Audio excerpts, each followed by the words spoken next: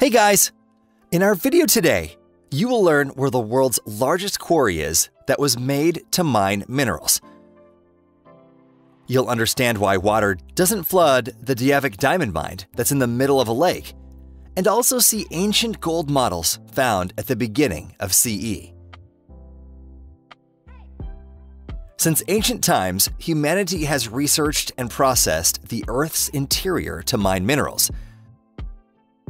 As civilization developed, that need only grew. In the end, spots have appeared in various places of our planet to mine necessary resources. Some of these places present interest for specialists, but that can also stun any visitor. Mining resources has a multi-thousand-year history. In that time, humanity has developed various ways to obtain resources. Solids are mined in open mines or underground. Liquids and gases are obtained by drilling a hole, then pumping them out. Beginning in the 1960s, resources started being mined on the ocean floor. Today, you'll hear about the places where mining is done in open mines as well as underground. Their sizes are so grand that they can be seen from the sky. Let's start with the copper giant. The Chuquicamata mine that you have probably guessed is used to mine copper. It is in northern Chile. The copper reserves in Chuquicamata were known to the Incans, who mined and melted copper ore before the Spanish arrived at the continent. The mine has been active since 1915. Its size today is simply astounding. It's hard to believe those little trucks down there are giant vehicles weighing over 200 tons that are about 50 feet long. Here, people are capable of the incredible and can literally flip over mountains. Currently, the Chuquicamata mine pit is called the largest in the world. It is 2.7 miles long, 1.9 miles wide, and almost 0.56 miles deep. These numbers make it the second largest hole in the world, after Bingham Canyon in Utah, USA. We can say without a doubt that Chuquicamata is one of the largest holes dug by people using mechanical tools.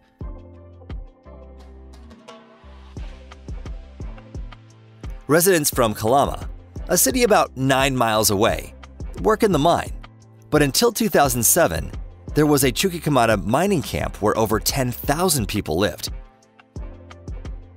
It was closed because of proximity to the quarry and environmental pollution.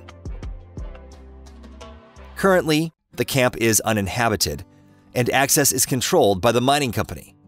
You can only visit it in a tour group. Overall, the town is well preserved since it's in a guarded area and looks like a ghost town with a stadium, playgrounds and schools, offices, and even a theater.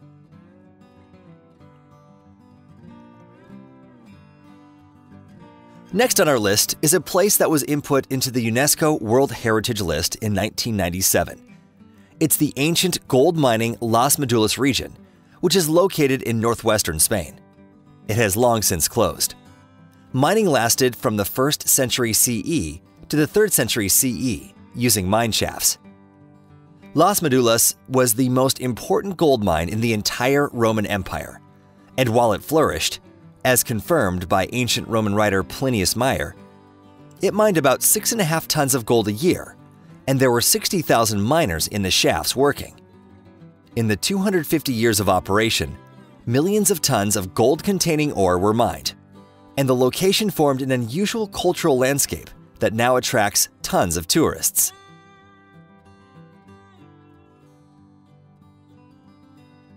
Many mines in the world are at high altitudes. For example, Chuquicamata that we had previously mentioned is in the central Andes at an altitude of 1.76 miles above sea level. But it's far from Grasberg, currently the largest gold mine in the world, and the 3rd largest copper mine. It's in the Papua province in Indonesia, near Jaya, the tallest mountain in New Guinea and Oceania. The quarry's edge is at an altitude of over 2.5 miles. It looks very unusual from above, since it's surrounded by mountain peaks. Its history began in the mid-1930s when the Dutch discovered copper in the ice. Mining began much later, though, in the 1970s. Grasberg is currently the highest quarry in the world. The complex includes the quarry, the underground mine, and 4 enrichment plants. About 20,000 people work in the complex, and they regularly organize strikes. In 2017, 5,000 workers in the mine participated in a strike that lasted over 4 months. Despite the problems, Grasberg continues to grow. Canada treats the environment and its workers with care. In the middle of the Lac des Gras, just 136 miles from the Arctic Circle, is the very interesting and operational Diavik Diamond Mine. Diamonds were first discovered here in the early 1990s. After several years, the source was declared economically viable. Building a mine required much time and energy. There were 2 reasons unique techniques were used to create it. The first is the harsh climate, and the second is strict environmental constraints. Diavik is on a 7.7 square mile island, and safety for open-pit mines and minimalizing pollution in the lake could only be done by holding the waters of Lac des Gras back.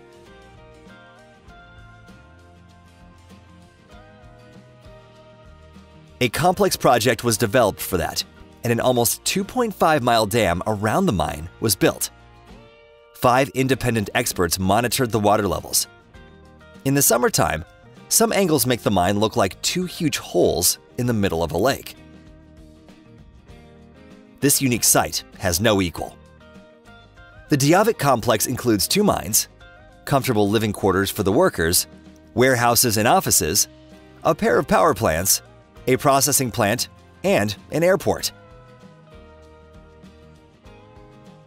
There are about 1,000 employees working there.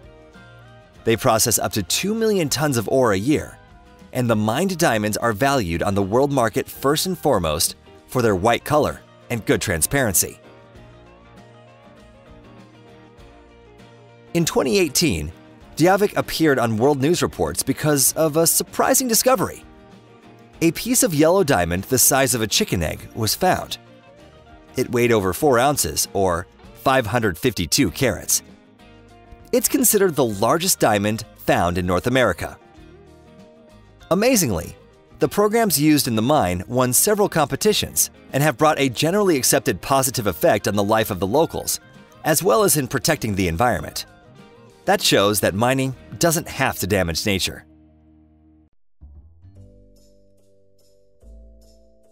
Now, let's move from Canada to South Africa, to the city of Kimberley, founded in the late 1870s. It's primarily famous as the world's diamond capital, and even the kimberlite pipes are the remains of ancient volcanic activity, containing high amounts of diamond, for which the city was named. It's true that it currently most draws attention as a tourist center.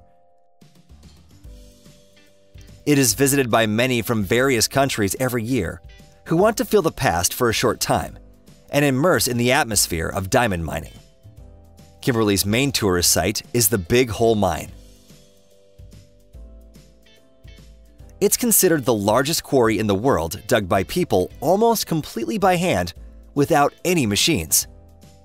It was developed by thousands of workers who worked day and night without worrying about exhaustion for money. During the quarry's development, 22 million tons of rock were removed over 40 years and change. Its original diameter was about 1,640 feet, and it was up to 790 feet deep. The Big Hole was closed in 1914. It gave the world 6,000 pounds of diamonds. Big Hole is a surprisingly beautiful place today that has been made as attractive as possible for tourists.